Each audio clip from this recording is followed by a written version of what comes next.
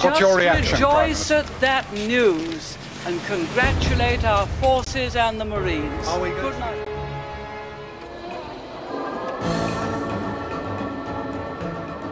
All the seals and couplings in the refueling probe, which pokes out from the front of the nose, they had all dried up and perished. And every time we tried to make contact with the Victor tanker, the fuel would escape from the front of the probe. It became clear within the first few days of the Argentine invasion that their recovery of the Falklands would entail a major military operation, spearheaded by the RAF.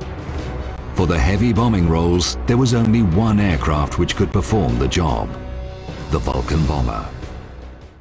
And our main job was to fly at about 25,000 feet, and the radar navigator would map the ocean, that's looking for ships, and mark them down on a grid, which he would transmit openly. Our submarines would pick up the information, and they knew where our ships were, and therefore anything left was the enemy shipping. It occupied one long and very sweaty weekend in October 1962, and today it's simply referred to as the Cuban Missile Crisis. And it was the time when we probably came closest to global nuclear war.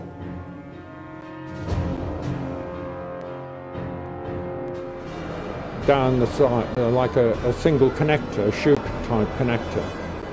And trying to get to sleep sometimes was very difficult.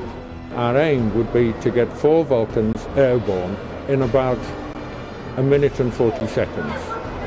So from stone cold, in other words, nothing running, to actually getting airborne, we would do it in about 1 minute and 40 seconds.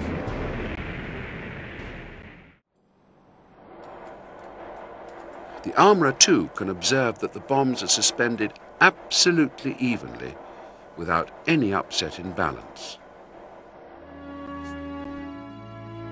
Structurally, the B.2 is very similar to a Mark I.